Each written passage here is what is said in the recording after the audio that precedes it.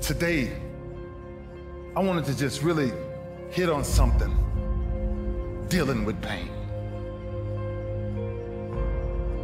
I asked my mom one day, I said, Mom, would you buy me a deck of cards? She says, Junior, I don't gamble in my house. Ain't no cards coming in my house. I said, Mom, I don't need them for gambling. I don't want them for gambling. I just need a deck of cards, Mom.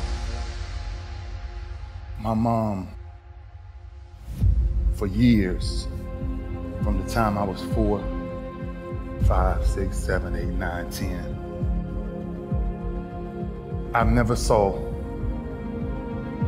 a woman take so much physical abuse than the way I've seen my mother beat me every freaking day of my life. But I can't help her because I'm not strong enough. I don't have the muscle to get these men off my mother. My mother's a very high yellow woman, and every time they hit her, she would bleed from her eyes. She would walk around for days with sunglasses on in the house. I said, Ma, I need a deck of cards. Last altercation we got in, my stepfather hit my mama so hard in the face. My stepfather hit my mama so hard in the face, I called her. And I looked at him with this rage and this pain in my eyes. Like one day, and I took this deck of cards. And I couldn't live in the house, so I had to live in the garage. And after this last altercation we had with this guy, I ran to my garage and I grabbed this deck of cards and I flipped a 7. And I started doing 7 push-ups. I flipped a 6, I did 6. I flipped a 9, I did 9. I flipped a 2, I did 2. I flipped another 9, I did 9. Until I got all the way through the deck. Jack, Queen, King worth 10. Aces, 25s, and Jokers, 50. Until I got sick and tired of what pain felt like in my gut.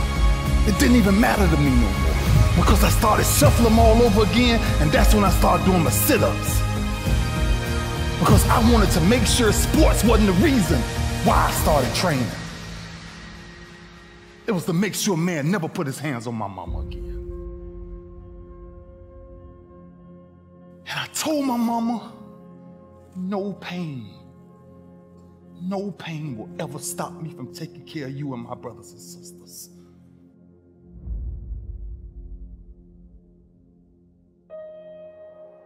That's why I started doing what I started doing. Sports was a byproduct of what people started to see. It was the behind the scenes that was driving me crazy. There's 2 sides of pain that I don't think a lot of people really understand. There's one side of pain that's the suffering and the discomfort side of pain. But then there's another side of pain that's called effort. It's called glory. It's called if you can find a way to push through pain, there's something greater on the other side of it. And if you never tap into it, it's because the first time you felt that you backed off. The first time you felt, that burn. The first time you felt that it's too much. And we rationalize with ourselves to where we automatically stop. That's why a bunch of us give up so much in life so quickly. That's why kids have a problem finishing things in today's time. Because as soon as they feel a small bit of discomfort, of things ain't right, they're gone. I can't do it no more. But suppose I told you the greatest pain of my life is the reason I'm standing here today. I dare you to take a little pain. Go through it. You're not gonna die because you feeling a little pain. You ain't gonna die. At the end of pain is success. Pain is temporary. It may last for a minute, or an hour, or a day, or even a year. But eventually, it will subside. and something else will take its place. If I quit, however, it will last forever.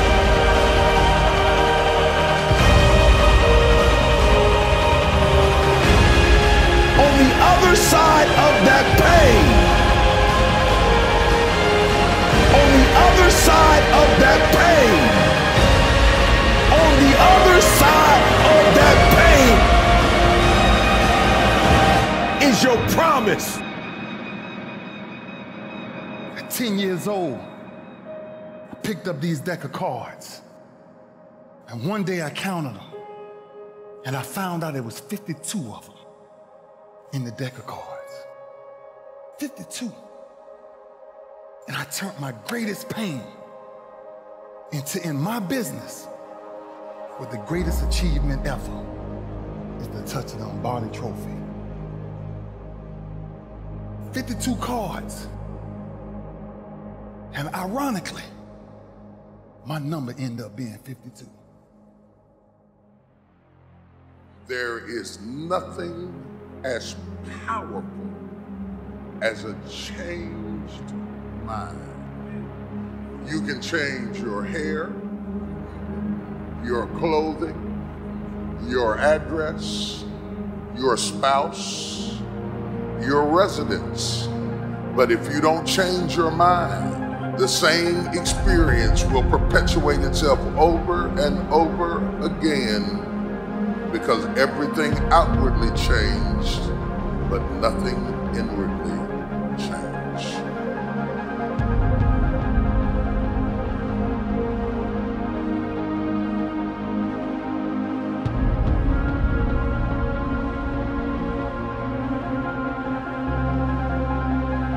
If you want something out of life, if you want to change yourself, if you want to acquire something, if there's some goal that you want to reach, changing your behaviors, overcoming negative habits, it's challenging. It's hard. Most people go through life never discovering what their talents are. Most people never develop their talents. The only thing that's going to make you happy, my friend, in this year or any other, is to step up. It's to raise the standard. It's to discover what you're capable of and feel that incredible power of pushing through whatever's holding you back and get to the other side of more of your true self. That's what this game's all about. When you step into your fears and continue to push yourself to go on, something happens for you. If you look at somebody who's really successful and you think, wow, I mean, they're so amazing, they're such a genius, you gotta dig underneath and you gotta remember something. People are rewarded in public for what they've practiced for years in private.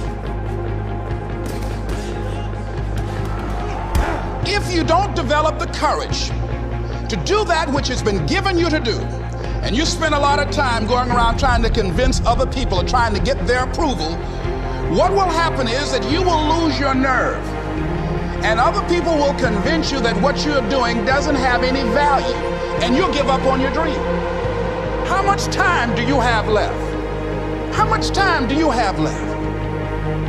When you start thinking about that, we don't know. Most of us don't use the stuff that we have brought into the universe. Stop wasting valuable time. If you want something, you have got to be relentless. You've got to learn how to become resourceful. You've got to learn how to become creative. The power to hold on in spite of everything, the power to endure. This is the winner's quality. The hunger, the ability to face defeat again and again without giving up. This is a winner's quality. What this power is, I cannot say. All I know is that it exists, and it becomes available only when a man or a woman is in that state of mind in which he or she knows exactly what he or she wants and is fully determined not to quit until they find it. There's greatness in you, and you've got to learn how to tune out the critics outside and the critic inside. I'm going to harness my will, and I'm not going to let anything stop me. I deserve this. Most people give up on themselves easily. You know the human spirit is powerful. There's nothing as powerful. It's hard to kill the human spirit. You are unstoppable. Live your life with passion, with some drive.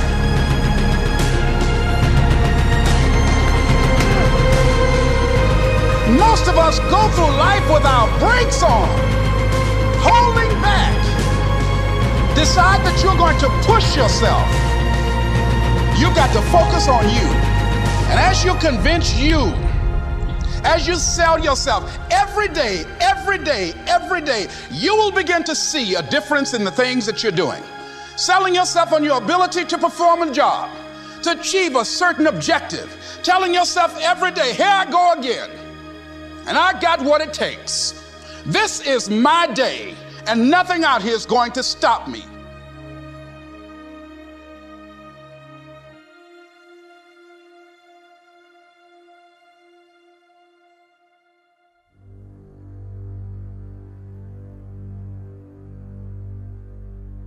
The most powerful tool that you have right now in your life, in your body, is your mind.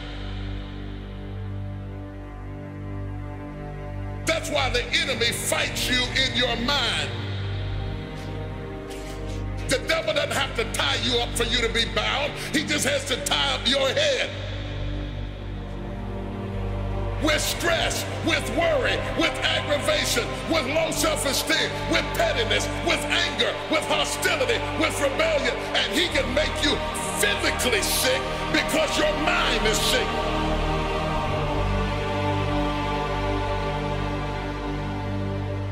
Lay your hands on your head and say, give me a new mind. Give me a new mind means give me a new perspective. Give me a new perspective. Give me a new way of looking at my situation. Give me a new way of looking at my circumstances. Get my mind ready for this year, because when I get this year, there's going to be blessings, there's going to be miracles, there's going to be opportunities. Oh yes, it's going to be some struggles, it's going to be some challenges, it's going to be some tests, but even the struggles are an opportunity for me to show off the victory if my mind can handle the change.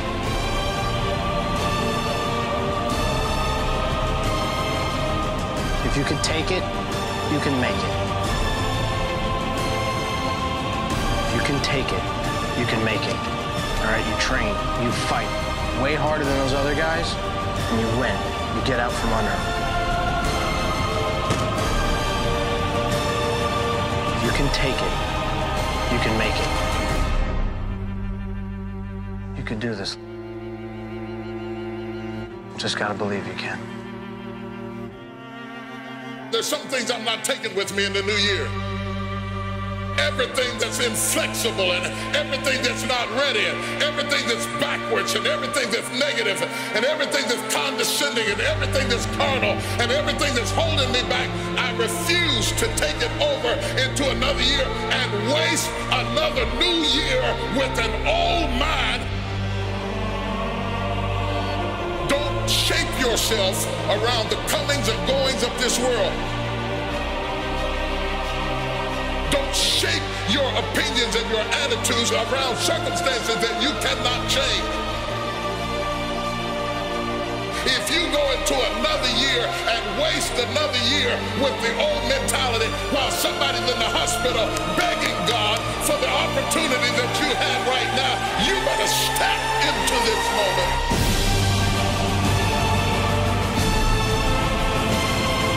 As soon as you decide to stop looking for answers in other people and miracles somewhere down the yellow brick road and click the heels of your mind, you could have been free years ago. If you can get your mind out, you can get your money out, you can get your family out, you can get your job out, you can get your career out, you can get your health out, you can get your prosperity out. If you can get your mind out, no devil in hell, no weapon formed against you, no enemy that hates you, no witch that hexes you can stop you from being free. If you can get your mind out, grab yourself by the hand and say, we're coming out of there. Tell them I'm coming out head first.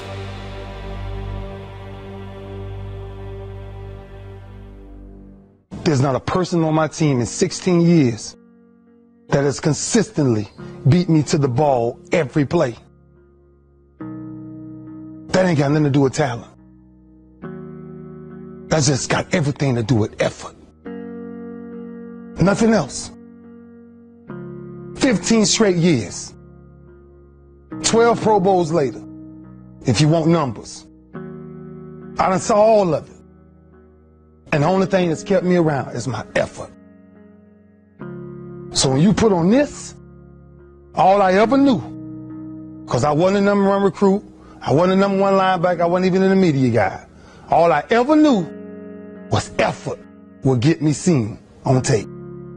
Effort will get me noticed to get to the league. Effort would one day take care of my mom and my kids. Effort. Which is between you and you. Nobody else can give you effort. Effort is within inside, man. And I'm still grinding because the next kid is talking about he getting too old. Keep watching me if I am. Nobody ain't got to convince me of what I do.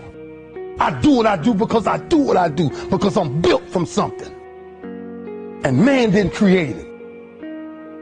Every one of you men in here have that opportunity, man. But ask yourself the question personally, how much time you really wasting?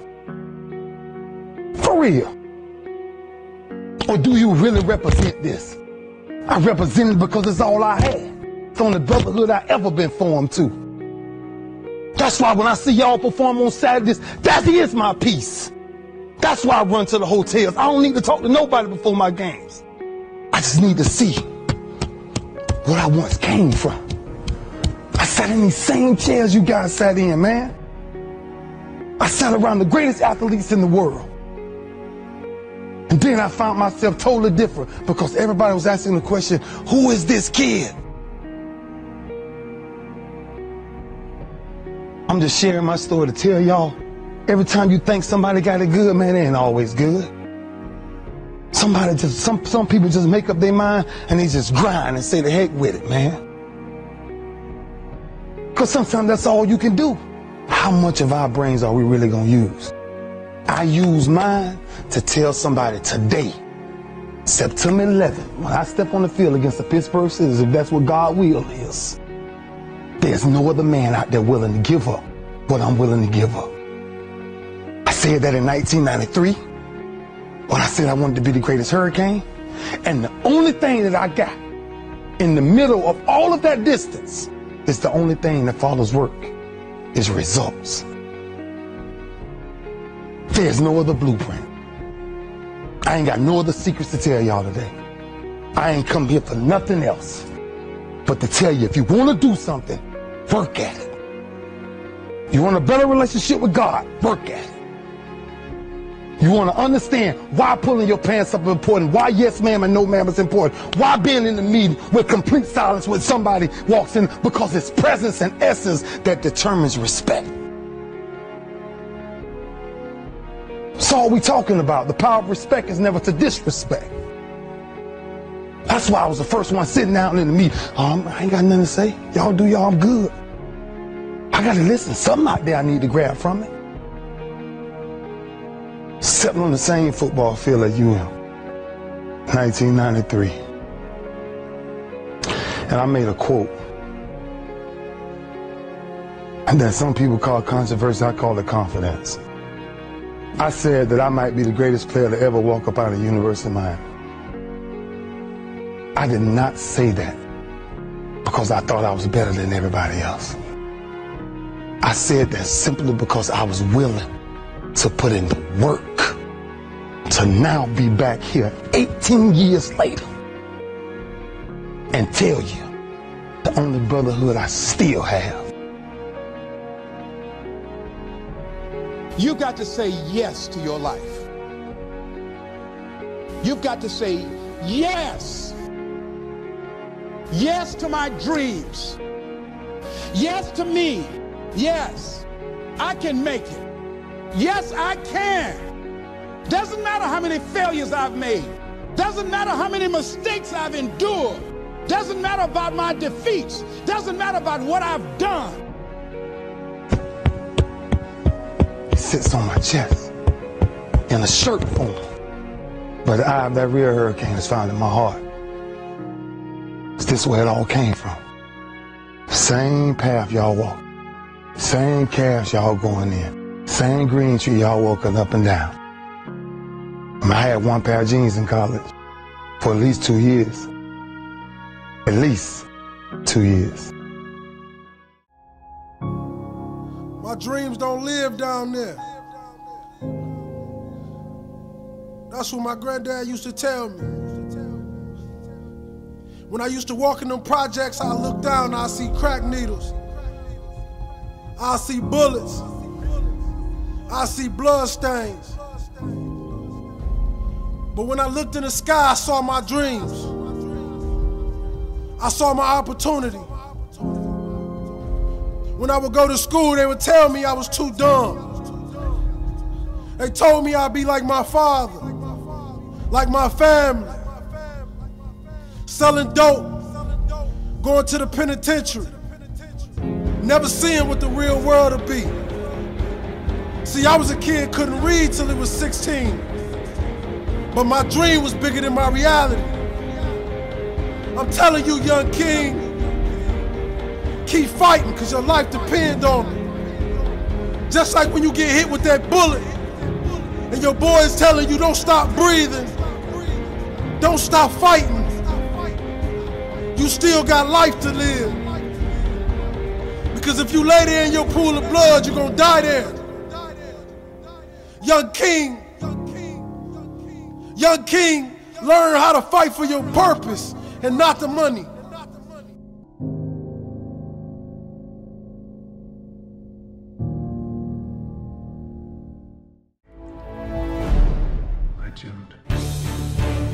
You go after and you give it all you have. If you lose, at least you try, man.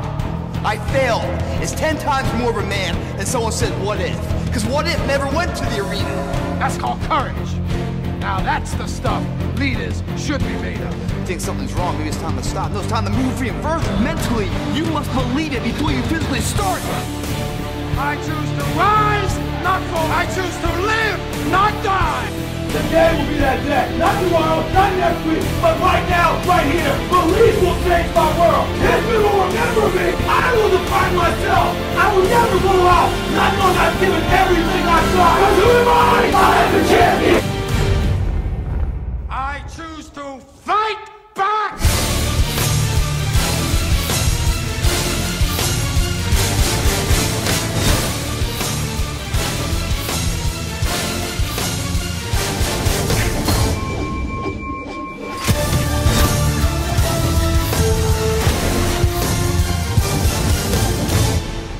I'm coming.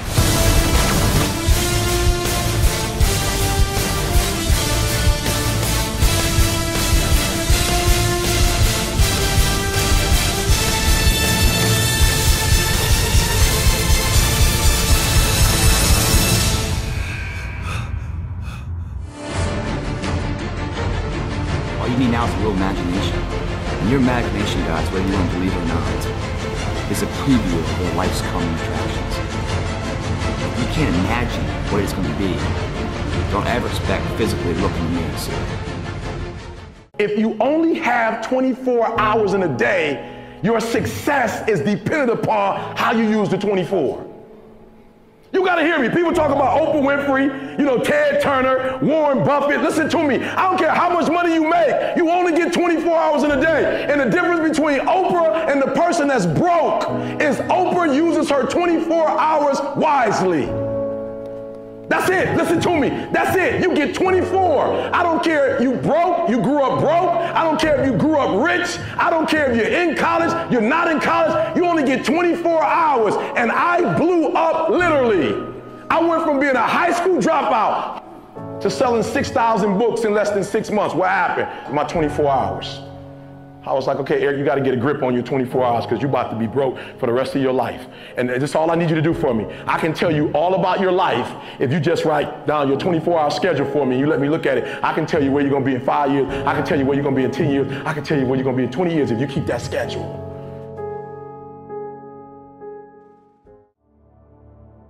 I had a teacher in 8th grade. 8th grade tell me I wasn't going to make it in high school. 8th grade, I had a teacher telling me that foolishness. And what did I do? I proved them right. I went to high school wilding out. 9th grade year, wild out so bad that school kicked me out. They was like, you know, we can't even take this no more. Kick you out. Go to another school. I completely flunked that. Go to a 3rd school and finally begin to get my act together. I'm proving everybody who did not believe in me right, and the few people who did believe in me, I'm proving them wrong. Again, we're dealing with it matters of the heart now. A lot of times we behave in the way we behave because we don't feel like we got worth or value.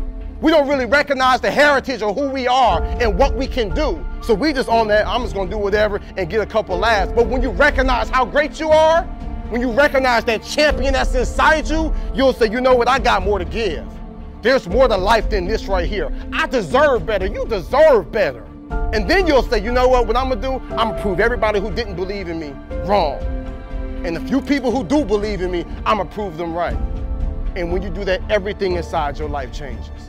I just start saying, before I make decisions, I just start saying, okay, is this gonna make my mama proud, or all the people that's hating on me, is this gonna make them say, see, I told you.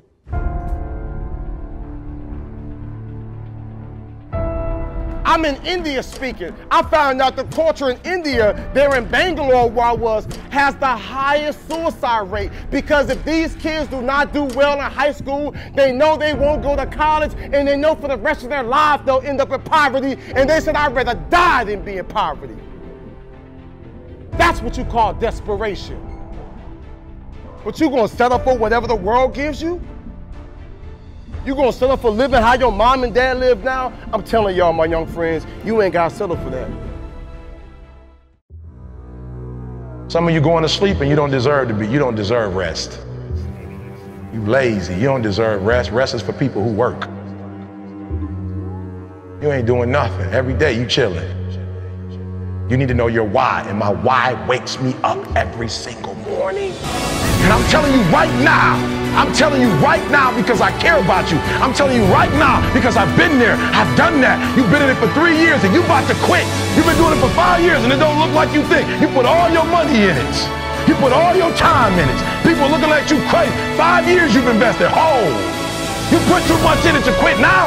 And the problem with some of y'all is you want somebody else to support your dream. But this is my time, this is my moment. Tomorrow ain't no such thing as tomorrow. What does your dream look like? What does it smell like? What does it taste like? If you want it to happen, get your butt up and make it happen. If you want it to happen, rise and grind.